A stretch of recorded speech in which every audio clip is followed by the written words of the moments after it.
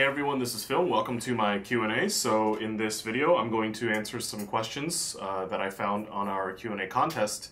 To start, a lot of people asked me to describe the founding of the business and how I got into cubing, so I'll quickly answer that. We started this business in 2011.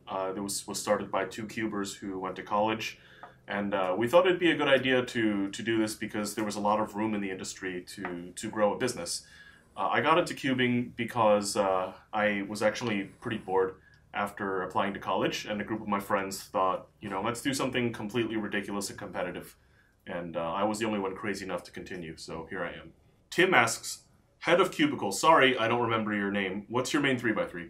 So for me, my two-handed main is any form of Valk 3M. I like the Angstrom one, and the standard one's pretty good. And for one-handed, I like the GTS 2M Lite. I'm Phil, by the way. Daniel asks, what's your first job?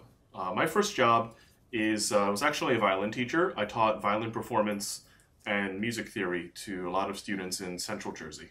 Logan asks, what is the greatest feeling while doing your job? The greatest feeling for me when I'm doing my job is to know that a lot of the hard work that I'm putting in the background is actually being released to the public and being useful to people. So, for example, we spend a lot of time planning on how to design a lube and what it does to your cube, and we spend a lot of time testing it on a variety of products, and watching that lube hit the market and seeing people enjoy the lube and benefit from it is really rewarding. Felix asks, what keeps you going when it comes to researching more hardware? For me, what keeps me going is I'm a cuber. I get excited every time I open a new package for a cube. And I definitely identify with the need to get better and better with hardware. And so that's why we spend a lot of time developing it. It's because it makes us personally excited, and we understand that it also makes a lot of people personally excited. It's really cool to us. David asks, do you have to be fast at cubing in order to be employed here? And my answer to that is you don't have to. It certainly helps you do your job if you understand speed cubing and the market and its people. But I feel like speed cubing is something that you can learn, and if you set your mind to it and you immerse yourself, you can really learn the trends and generally what the market's about enough to do your job. A lot of people here don't have too much cubing experience. To them, this is just a job. If you work in a warehouse and you pack cubes, it's the same thing as working in an electronics warehouse and packing electronics. For the people that do marketing and social media and all that stuff, they have a much better understanding of cubes, and it really helps them do their job. Jacob asks, do you have hobbies other than cubing? And yeah, I have tons of hobbies. Maybe not too much time to pursue them, but I used to play classical violin. I still really like to do that, and I'm interested in music generally. I played competitive tennis, and I'm just starting to play again. That's really fun.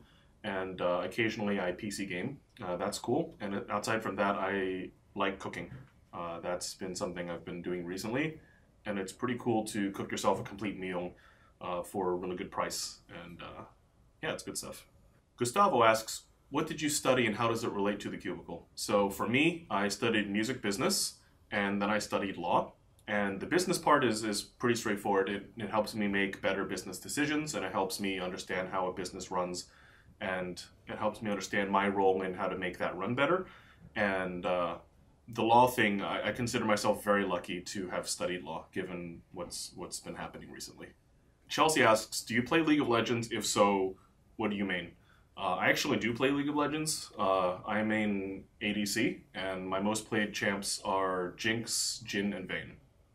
Ayub asks, what's your biggest piece of advice to a teenager who's just starting life?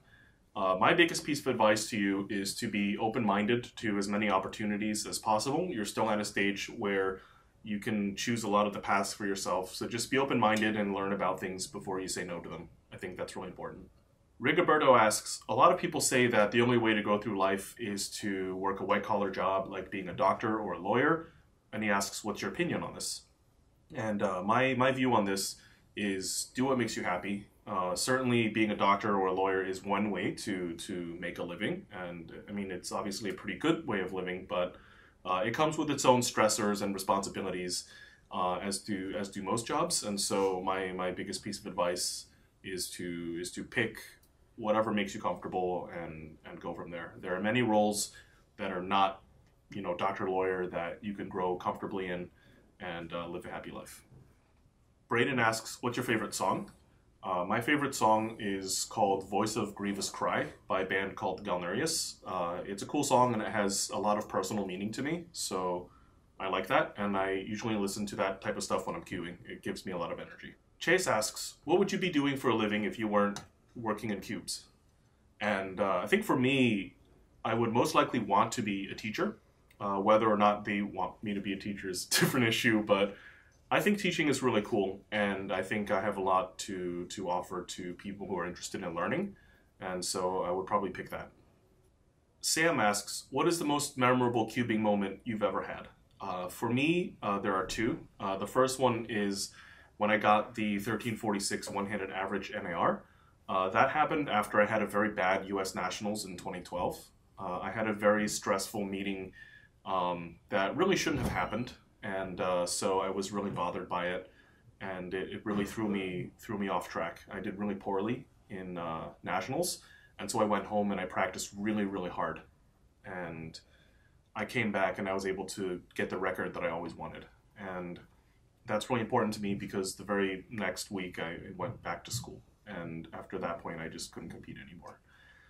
The second memory for me is actually someone else's memory, but it's shared with me. It's when Mats Valk broke the 474 3x3 single world record on his magnetic Valk 3. That was the first time, the world saw a magnetic 3x3 break the world record, and it made me immensely proud because I was one of the first proponents of this technology. And I remember writing at great lengths on social media, explaining to people, give this a chance, it's a good thing.